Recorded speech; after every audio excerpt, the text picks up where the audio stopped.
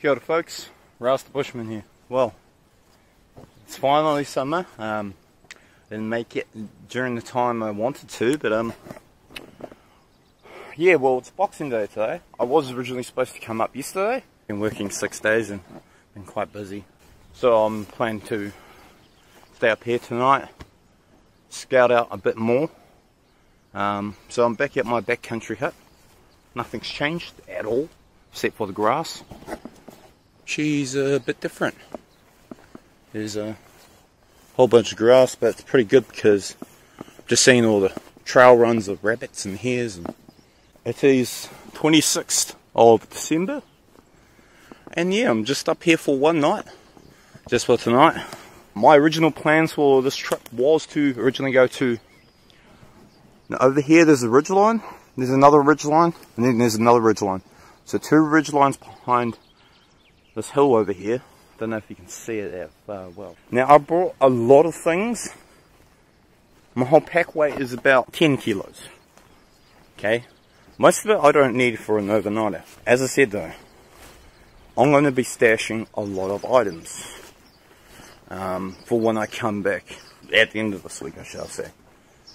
Okay, so here we go. Brought my carry more. This is a Kalahari. This is the lightweight, ultra lightweight. I'm running a lightish setup. I've saved about a kilo from the last time, so that's not too bad. Now, this is all the stuff I brought. I'll show you guys what I brought. Okay, my new ultra light Ferry Down Equator. It's a left hand zip. It's a summer bag. Since it is summer. Thing weighs just under a kilo, including stuff set. Brought my bivvy as usual. This is actually not for this outing. So I got my Ferry Down. This is new. This is off Trade Me. I got this for $10. $10, including shipping. Okay. Got my Daddy Hammocks tarp, usual. I still haven't opened this. Brand new pack of parachute cord, Bushman 550 military grade. Still haven't opened it. Got my wool gloves. Got some spare tinder if I want to start a fire. Got spare clothes in there. So just got spare merino, a spare lightweight quick drying shirt, a short sleeve quick drying shirt, pair of socks, a merino beanie, etc. This is 3/4 of a litre, so 750 mils of meths for my homemade meth stove. Okay, you got to have the old eco tanker. Been using this on the alcohol stove at home, and it's pretty great.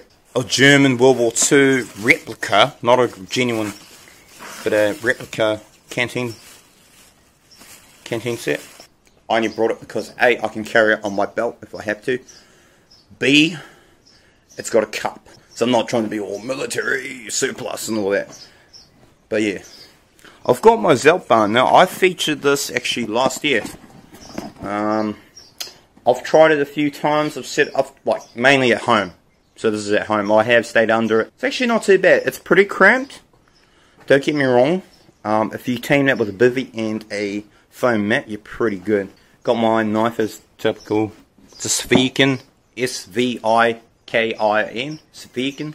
And basically, I was, to be honest and be frank, I was trolling the auction. Okay? I was trolling the auction, or what they call sharking, where you place multiple bids at the same time to drive the price up. I done that on purpose. Main reason was because it's a Ferry Down. This is a genuine Ferry Down anodized aluminum. It's a real tough aluminum cook set. Some of the things in here, it does not come with a cook kit. What's in here is instant coffee. It's Nestle instant coffee. You just add hot water. It's got your milk, sugar, and coffee all in one. Okay. This is a Milo premix, so it's just basically Milo with milk powder. No sugar, don't need sugar. Okay, this is for the meth stove, so when I'm traveling out and about, that's why I got my bulk here. You can fill it up, take it to wherever I need to, and use the alcohol stove, if I wanted to. This is my homemade alcohol stove. It's similar to a Fancy Feast cat stove. It's the one with the pot stands. This is the pot gripper for when you grip the pot like such. Now, got a spare light in here, I've got a spoon. Now this comes with a pan and 2 bowls. So it's a pretty neat little set. She is pretty weighty. It's about 320 grams. I roughly weighed it. This is a homemade Scroggin mix.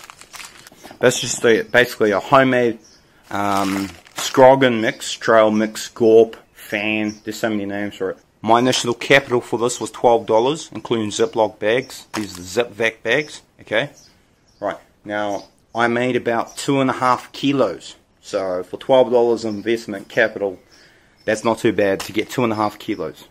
Okay, now this is my homemade. It's similar to how the NZ Army military MREs are made. It's more of a bush ration pack, food ration pack. People call them rat packs. Now, the initial capital to purchase all the items for this, right, was pretty expensive. It worked out to be about $50, right? Just a bit under. I made 6 of these, and roughly a cost per ration $8.91, which is not bad when rations of the same calorie density are roughly 100 to 150 grams heavier, and they weigh or cost 3 times as much. They can cost up to $30 for a ration pack. This is a homemade one, right? This weighs in about, they all roughly weigh in about 680, 740 grams, roughly. So all I've got in here is tuna spread. It's the one you buy with the tuna spread and crackers. You got some tea bags. I've got some Scroggin, your trail mix, gorp, whatever you choose to call it. I've got a chocolate bar. I've got a mushroom soup mix in there, or spring vegetable soup mix. It's just plain flavours I like. Okay. I've got some breakfast biscuits. I've got the better version, the Weet-Bix version of the breakfast biscuits. Got some crackers in here. I've got a chocolate bar in there. I've got a couple Oreo type cookies, sandwich cookies. I've got a pack of noodles. And I've got some tortillas. Now the tortillas have actually been sitting here for about a good month. I've actually, because they're zip vac, I sucked all the air out of the Ziploc bag, put it in, and then zip vac all the air out. It's just a handheld pump you can use to draw all the air out.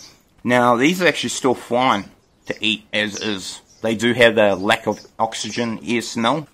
Yeah, they're still edible and they're still good to eat. You could probably store these in a cool, dry place for up to maybe 2 months, probably more.